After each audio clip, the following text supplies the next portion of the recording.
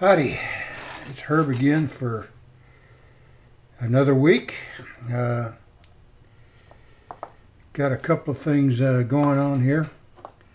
One of the first things I want to show you is I stripped the gear in my servo X-axis feed on the mill and inadvertently rolled a card on it, and while it was running, and it stripped out the Zytel gear here. If I can find the spot where it's stripped it out. Anyway, I think it's here somewhere. Anyway, that's stripped out, and I ordered a new one from H&W Parts, and got it in 2 days, so I was real happy about that. So we got the X-axis back running. The other thing I'm doing here, and I did this at first, and the epoxy I didn't have enough epoxy on it apparently. But what this is a welding tip, which I bored out to about 040. This was an 025 tip. I bored it out. It's 1/4 20, and I just epoxied it on the end of this lock line nozzle. Well, while I was working on the next project, it blew that off. So it just needs to be re-epoxied and sealed a lot better than what it is. It's no big issue, but that works extremely well on the mister on the mill. Just going from, and you can change out different sizes depending on what you want to do, but I found that 040 and works just fine for me. And the project I was working on today is I saw this online, a picture of it, and I said, hey, that looks very neat. And what it is, it's a combination travel dial and carriage stop. This is tightened up right now, but this adjusts and you can go in and out with it.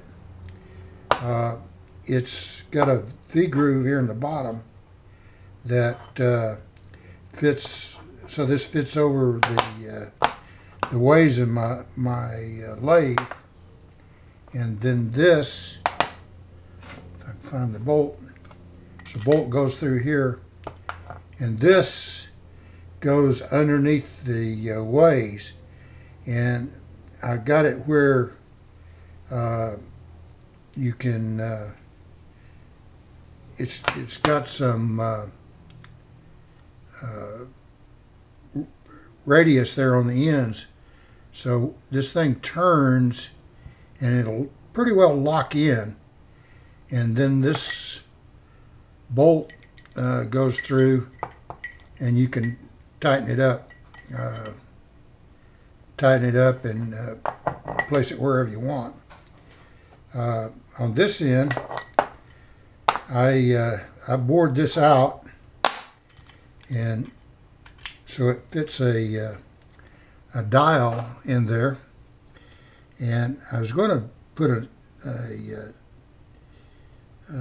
set screw in from this side, but there's not enough for it to grab, because I wanted this thing to seat. I don't know if you can see it. I wanted it to seat where the dial was adjustable, and easy to get your hands on it.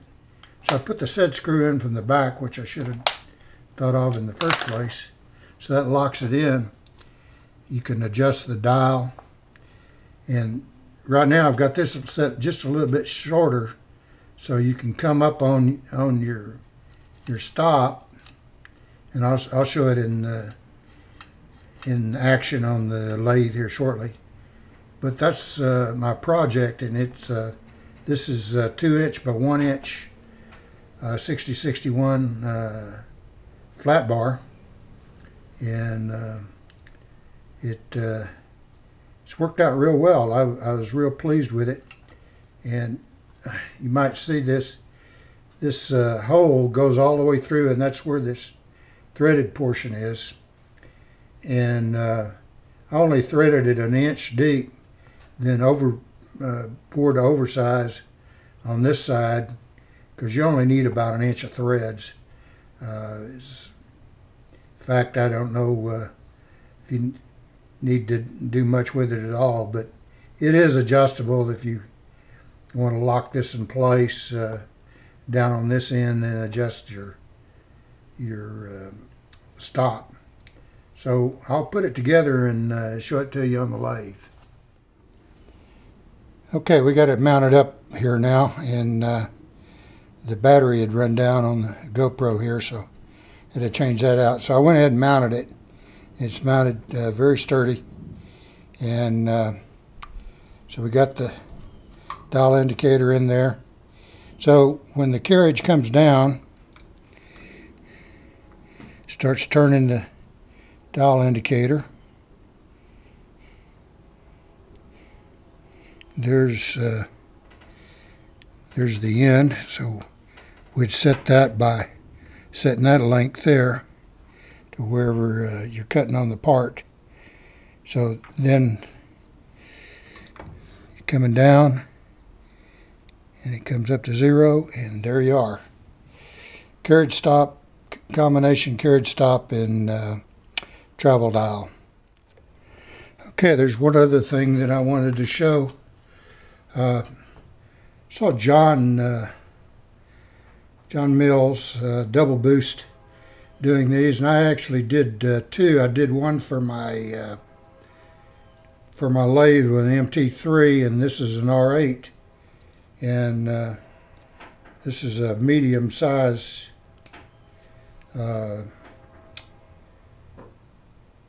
center drill, and get in there and tighten it up, and so you got a real handy center drill. This one still needs a little work, and what I had to do is this whole thing was hardened, so I had to heat it up, and you can see the discoloration there, so I could drill it out. And I drilled and tapped for a quarter 20 set screw, and I probably need to grind a flat on this so it'll lock in, but I don't think my threads are threaded all the way down. I think I've got some more tapping to do. It's still pretty hard material, and but we'll get it where